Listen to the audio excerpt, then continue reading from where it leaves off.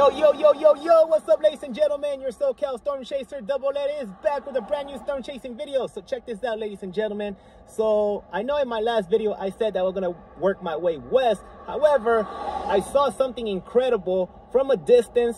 I saw a dust storm break out as storms work their way down to Phoenix. These storms came from the northeast and they're working their way down southwest. So decided to stay a little put to record that in this video.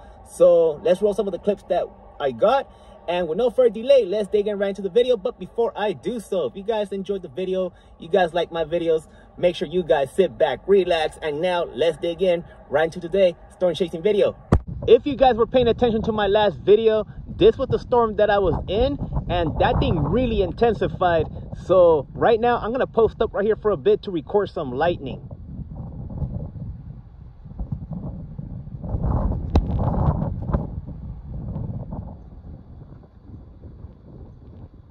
Weather update. You could see how this storm is playing out, and I haven't seen lightning in the last 2 to 3 minutes.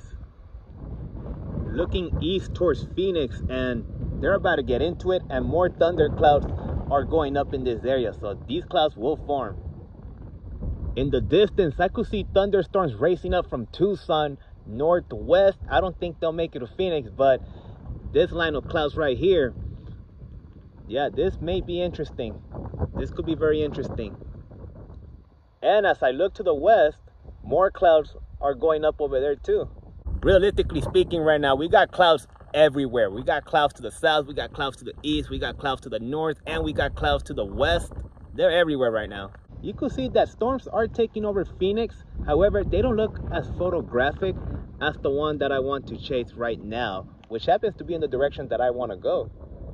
So heading west, we have a pretty good towering cloud right there. That could go up as well. So we're gonna make our move west. This storm right here is starting to dissipate, which not something I would like to see as a storm chaser, but that's part of the storm life. Now that's a nice looking thunder cloud right there in the distance. Look at that beautiful thunder cloud right there. A very last minute change of plan.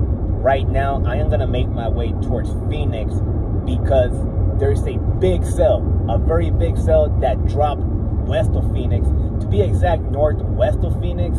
At least my drive home will be awesome because the storms that are located to the west, those may produce a lot of lightning. This cloud right here is one that's gonna go off very soon. And remember, these are outflow boundaries that are pushing these storms. These outflow boundaries are pushing storms to the southwest, and these outflow boundaries are also pushing storms to the northwest. This thundercloud right here is one to watch because that one looks like it's ready to go off at any second. But like I said before, my ride home could be an awesome one because those storms could be lightning producers as the sun goes down. I don't like driving through them, but that's when you know the storm is producing a lot of wind. Look at that big wall of dust that this storm is picking up. These are outflow boundaries that are pushing these storms to the southwest. Even if I wanted to chase that storm, I don't think that storm is chaseable right now because there's a big wall of dust that's coming through. Look at that big wall of dust right there, ladies and gents.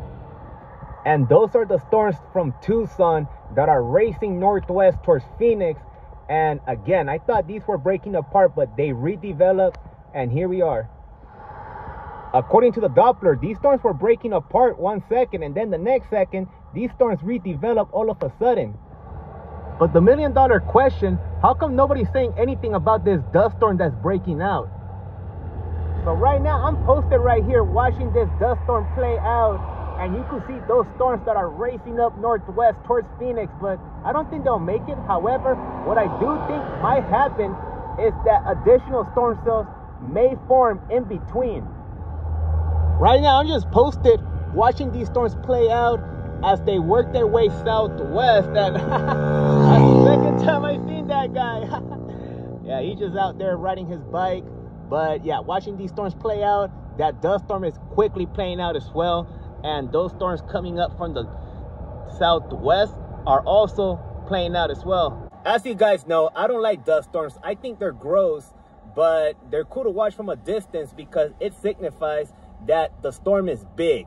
The storm is producing a lot of wind, and that's a key sign that there's a lot of wind, the storm is strong. So right now I'm thinking about making my move west because this storm has a lot of dust. I won't be able to see anything, and that's something I don't want to go through. However, the storms heading west, they are very photographic, and like I said in a previous clip, my ride back will be awesome because those storms may produce a lot of lightning as the sun sets. Very quickly, here's one last look of this storm that's playing out. Phoenix is getting into it right now, and you could clearly see how this dust storm is playing out as well. Again, I am not gonna drive through that dust storm, so I'm not chasing that storm. So I'm gonna let that storm go. All right, ladies and gentlemen, I'm gonna end the video right here. We saw how this storm played out. We saw how that dust storm played out as it moved across Phoenix, and I am not driving through that dust storm. So I'm gonna make my move west and chase other storms that may be lightning producers as the sun sets. So that would be awesome to watch. So I hope you guys enjoyed the video. Make sure you guys like, comment, and I'll see you guys in my next video. Peace out.